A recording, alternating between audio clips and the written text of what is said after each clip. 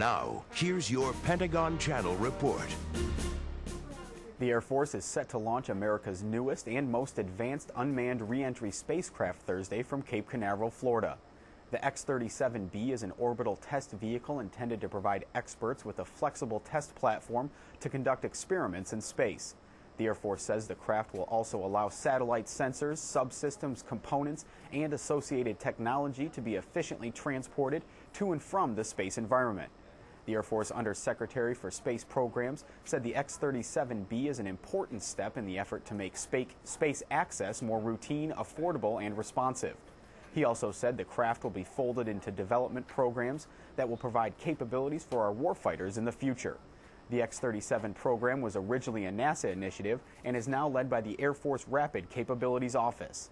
Stay with us today on the Pentagon Channel. Coming up at 12:30 on Around the Services, an in-depth look at yesterday's call from Defense Secretary Robert Gates to overhaul the nation's export control system. And we'll have the latest developments on the bidding for the Air Force KC-X tanker. And at 1300, we'll be going live to the Pentagon for a DoD briefing from Press Secretary Jeff Morrell. That's all coming up later today right here on the Pentagon Channel.